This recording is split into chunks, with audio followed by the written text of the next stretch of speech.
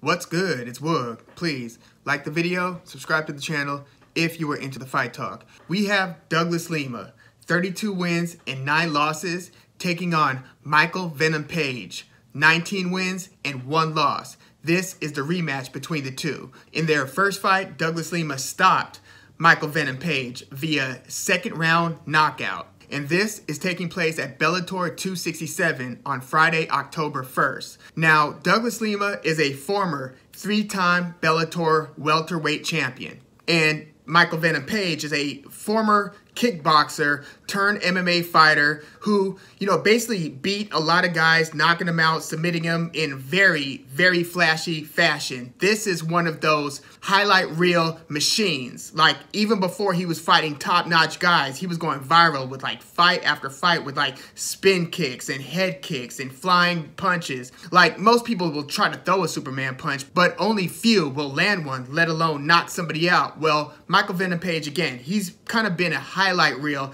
as he was kind of working up the rankings, and then he fought a pretty good fighter in an aging Paul Daly who pushed him a little bit, took him down a couple times, made the fight close, and that fight actually resulted in a decision win for MVP. But people were pretty much saying, okay, he's a highlight reel guy against like lesser tiered fighters, but what happens when he fights against, the Bellator elite? Well, he got his opportunity against, as I mentioned, former 3-time champion in Douglas Lima, and it was a pretty even fight throughout the first round. Douglas Lima did end up scoring a takedown after they had a couple minutes in the stand-up, fighting pretty evenly. I thought Michael Venom Page controlled distance well, kind of backed Lima up a couple times. Lima would try to find his opportunities to close the distance on the much taller Michael Venom Page, who's abnormally tall for the division. Michael Venom Page is about 6'3", but on TV he looks about 6'6", just because of his length in his reach and also his fighting technique, where he keeps a wide stance with his feet wide apart in sort of a bladed stance. Think Lyoto Machida, think Stephen Wonderboy Thompson.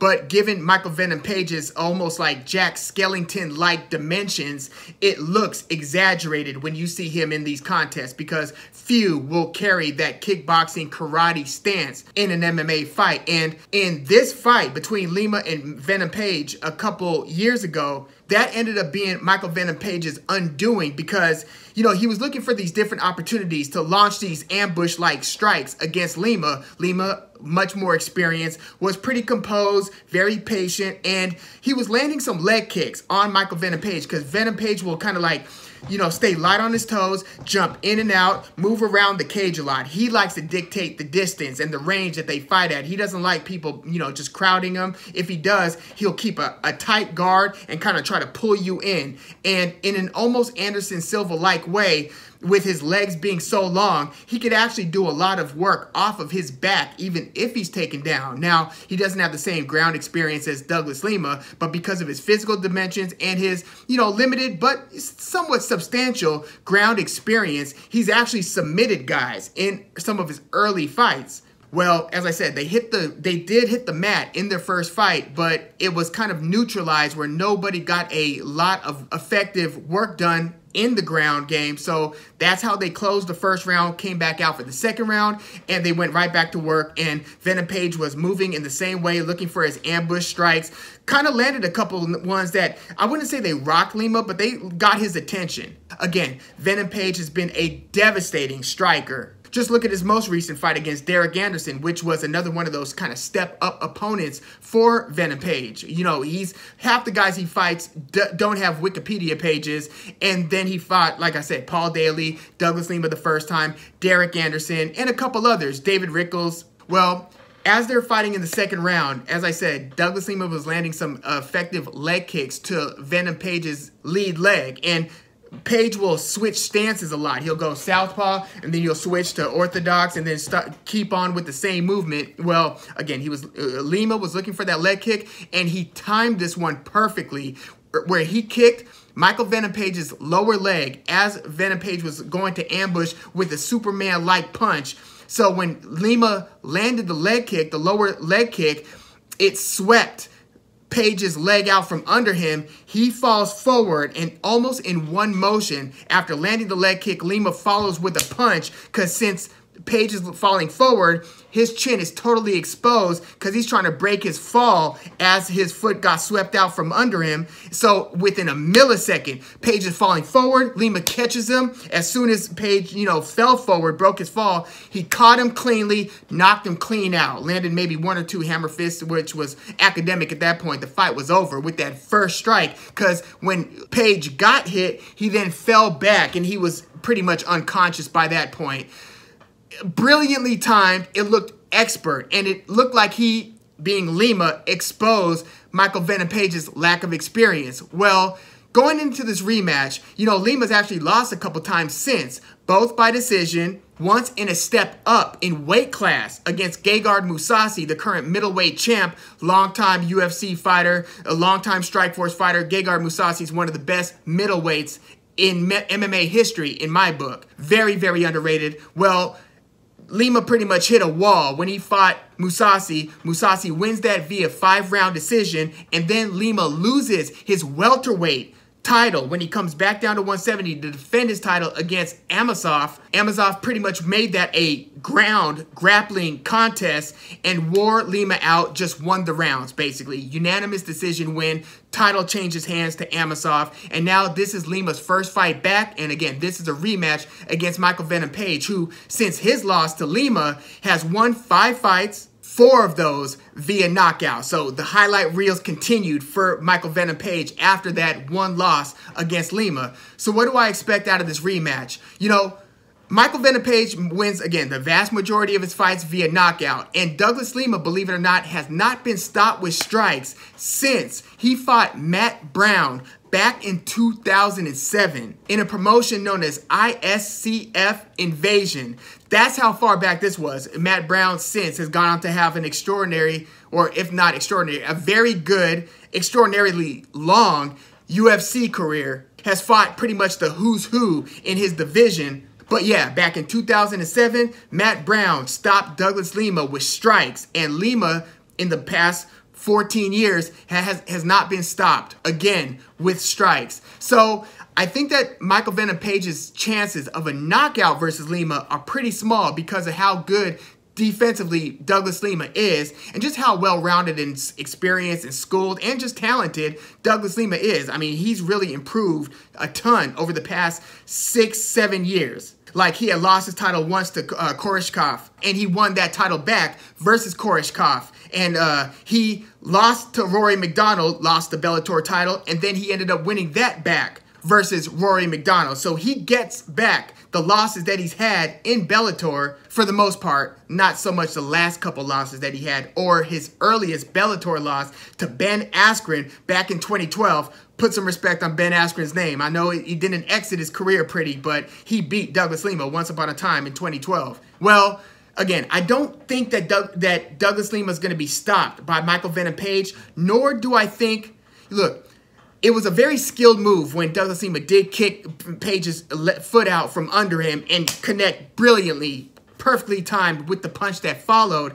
But there was, I think, a shred of luck involved in that. Now, there's a shred of luck involved in everything. When, Anderson Silva had Forrest Griffin missing with his punches and then ended up dropping him with a jab, basically off his back foot. A lot of luck is involved in basically all of these fights, as well as a ton of skill. So both skill and luck was involved, I think, in that knockout with Lima over Page. But the conditions had to be so right, because if Lima threw that leg kick just a moment after he did against Page, he could have gotten clipped with that Superman punch. Like, this is really a game of inches here. And I don't think he's going to be able to replicate that same level of success. And I'm sure Michael Venom Page has, done his due diligence in researching why or how he got dropped versus Lima, how he got swept, then dropped versus Lima. So I don't expect history to repeat itself in that regard. So I actually believe that Michael Venom Page will be able to control distance better. I think Douglas Lima, being a little bit older now, Venom Page isn't a spring chicken himself. He's 34 years old, and Lima is 33 years old.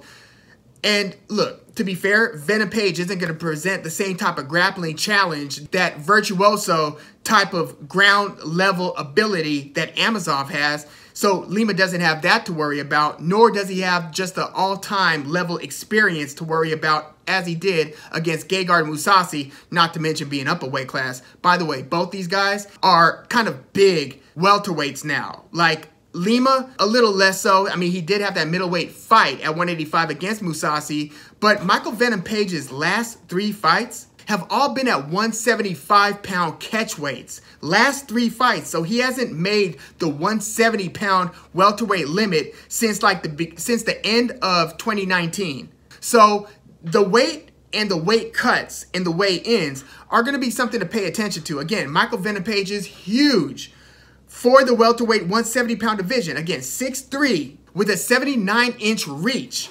Douglas Lima's reach, by the way, is 74.5 inches. So, like, almost a 5-inch reach advantage for Michael Venom Page here. But yeah, the weights is going to be something to pay attention to. Like, how comfortably can the now 34-year-old Michael Venom Page get down to 170?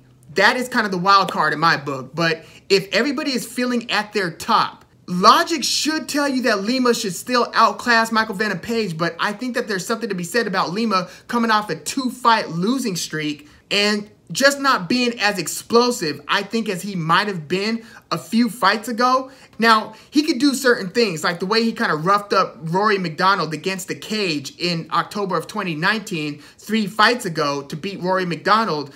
But Page, again, he's so dangerous in so many different ways, striking-wise, where although Lima has more ways of beating Page, I think that the ways that Page could beat Lima are more pronounced. And I think that he'll actually catch Lima, and I think that he'll win enough of the moments in the stand-up to where I actually think that Page is going to pull off not a knockout victory, but a decision win over Douglas Lima. I'd be curious to see what the odds on a decision win are. Probably a long shot, because the reputation of Lima, given his experience and championship pedigree, should say that if anybody wins a decision here, it should be Lima.